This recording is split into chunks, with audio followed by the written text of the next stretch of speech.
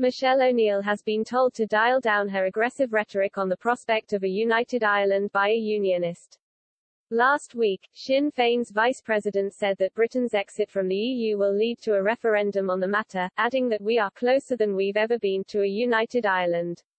Ms O'Neill, who could become Northern Ireland's first minister after the Stormont elections in May, said that now is the time to make the preparation.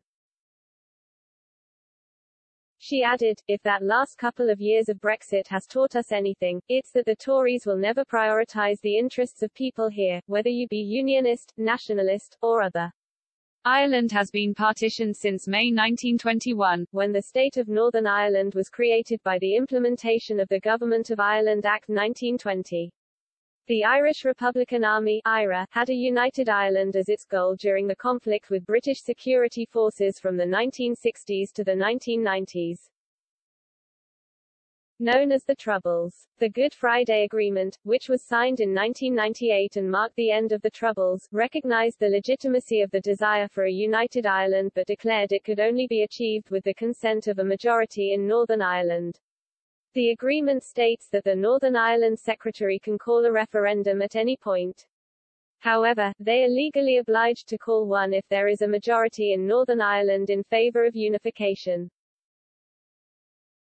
In 2016, following the result of the Brexit referendum, Sinn Féin called for a referendum on a united Ireland. The UK's decision to leave the EU has increased the perceived likelihood of a united Ireland in order to avoid the requirement for a possible hard border between Northern Ireland and the Republic of Ireland.